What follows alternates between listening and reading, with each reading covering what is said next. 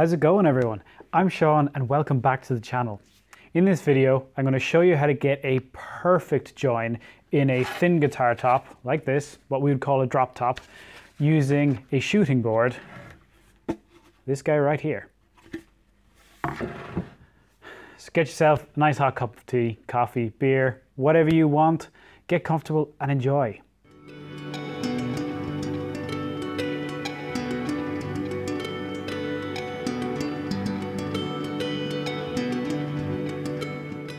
So first of all, before we get into any of it, we're going to go over what is a shooting board.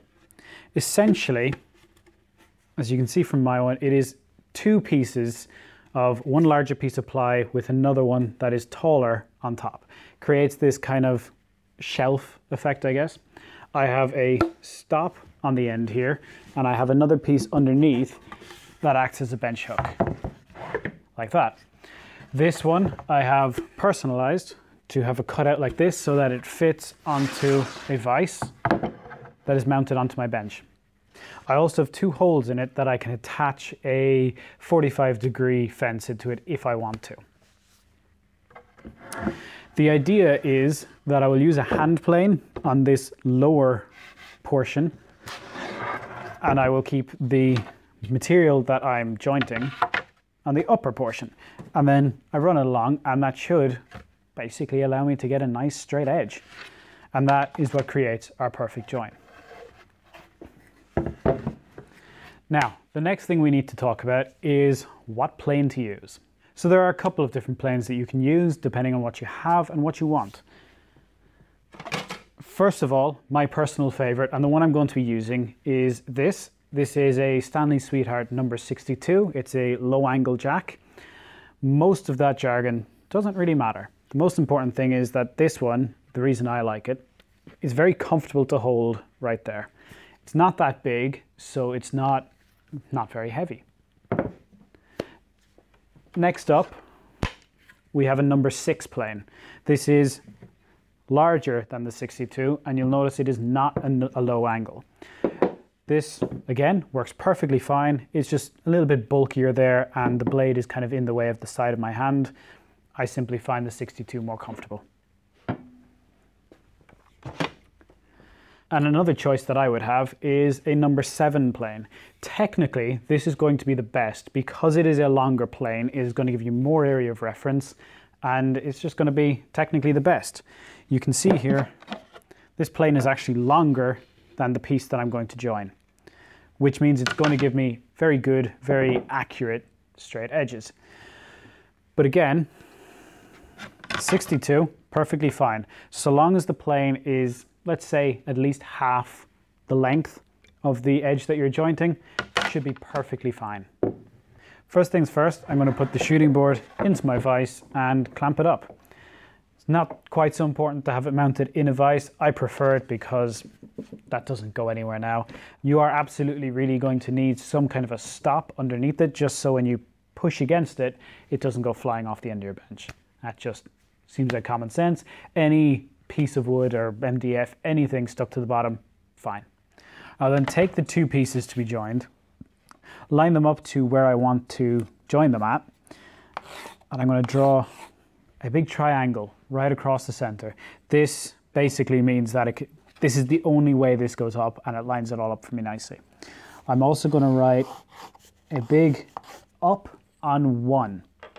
The reason I'm doing it only on 1 is essentially because my plane, no matter how hard I try, is never going to be set 100% true to 90 degrees. So what this means is if I were to plane this edge and then come back and plane this edge, they're going to create a V and you're going to get a big gap. Whereas if I plane this one and then I turn this one the other way around, plane that, they're both going to be planed kind of sideways like that, come together, perfect join. Next up, for my actual stance and kind of poise, I always stand with one leg slightly further than the other. And I have my left hand just holding the piece down. You can, of course, always clamp it if you prefer. I just prefer not to, as simple as. And then the motion I'm doing is like this. the way I'm applying my pressure, and this is the really, really key part. When I'm starting off, you have to imagine the toe of the plane is your reference area. So I am putting all of my pressure to the front of the plane as it engages. As I'm going through it, I am essentially rolling my hand back.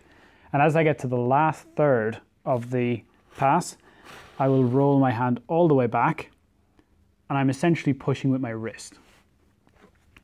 So again, starting off, all my pressure on the front of the plane, transition to the middle, and finally to the back. So once again, start at the front, transition to the middle, and now back to the back. And you can even see I'm pulling forward with my thumb to really get that toe out. Now this piece has a belly, and I can tell that because as I go, I end up with a gap at the front edge of it, kind of consistently along. So that tells me that this central area is bulging out in that kind of that motion. So to get rid of that, I'm going to start by taking a pass about that long, and then I'm going to lengthen out to that long. And that is hopefully going to scoop it in and give me a concavity instead of a bulge. So one pass, I'm going to do two. That second pass didn't do very much. And now to there and to there. So I should now have something similar to a concavity. So I'm going to go one more time. And it feels an awful lot better, a little bit rocky. And out there. That was quite a rough pass. What I'm looking for as well, you can see from these guys, they're all quite small, a bit piddly. What I'm looking for is one consistent, and this wasn't it, but my gap has closed up. So I'm definitely on the right path. My shavings are getting bigger. One more pass might do it. Remember, all on the front. Transition to the middle. And now start pulling it back. We're getting there.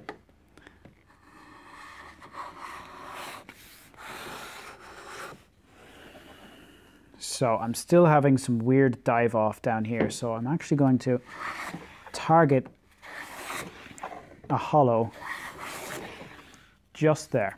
So I've centered it around here because essentially I'm having a bulge there. And now I can come back and hopefully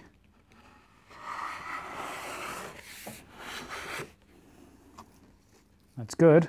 It's definitely getting better. And I'm going to continue this until I'm able to get nice shavings that I can feel go the full length.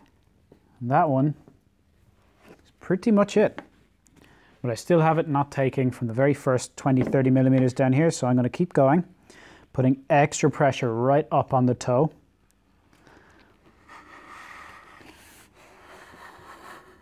And now I'm bringing it back. I have it on the fat of my hand. And back, practically pushing with my forearm.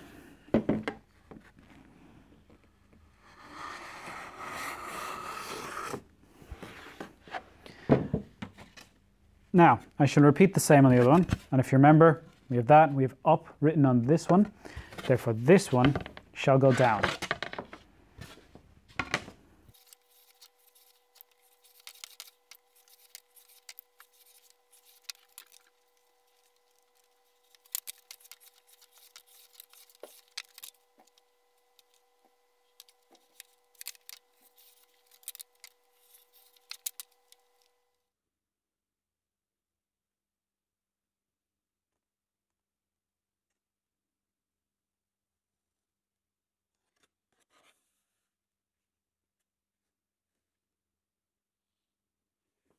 After shooting both sides, I am now left with a join that I know, because I can kind of, with minimal finger pressure, I can essentially close this gap completely and get an invisible join, which I hope I'll be able to capture and picture for you guys.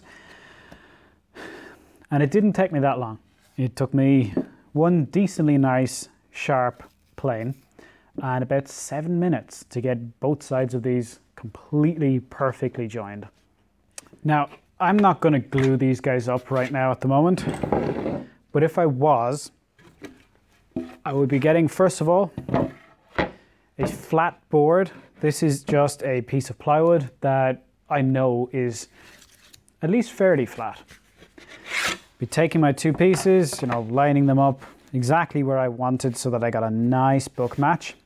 A little bit of glue on one side. You don't need an awful lot of glue for this kind of a setup. And then to clamp these together, we're just going to use some masking tape. Essentially get a piece roughly the size of the width of the board. What I'm doing is I'm pre-tensioning this. I'm pulling it apart and then using my other fingers, these 3 fingers here, to push the edges of the top together and placing them down. Between that pre-tensioning and then the pushing together, this is going to go together nicely and they're going to get that invisible join. So once again, about the width of the top, pulling the tape apart, pushing the top in, and down it goes. Now, I would continue this, and I would always want to leave about half the width of the tape between each. So I'd have another one there, so on and so forth, and essentially mummify the whole thing. Now, one thing we'll notice, as you go along, this is going to want to start to spring up like this. Simply get some blocks and weight it down. Easy peasy. And if you've gone through all of those steps, done them like that, and held yourself to a good high standard, of course, you should have one perfectly jointed, glued guitar top. Suitability on this guy is one that I get asked quite a bit, and for something like this, which is about 5mm thick at the moment, so quite thin, this is ideal. Anything I would say up to about 15mm, maybe even 20mm, perfectly fine. Work away on it. Should be fine, no problem at all. You may have to sharpen your plane a little bit more for thicker stock, but for the thinner stuff, anything that goes into a drop top, then yes, absolutely all day long. My rule of thumb is anything that when put into a vise doesn't give you enough surface area to run a plane over, that is when the shooting board is going to come out. And that is pretty much it. That is every step you guys need to know to get a perfect join on a guitar top. I hope you enjoyed it. I hope you learned it and try it out for yourselves. Let me know what you think. Let me know how it went for you guys. And yeah, this is very easy to do, very easy to create. Making a shooting board, very, very easy. Let me know in the comment section. I can do a video on how to make one. They're quite simple, quite easy, but I'll make one for you guys if you'd like. Thank you very much everyone for watching. I hope you enjoyed it, hope you learned a little bit. If you did, I'd really appreciate it if you hit that subscribe button, leave a like on the video, and yeah, thank you so much for watching. Check out some of my other videos, and I'll see you all again real soon.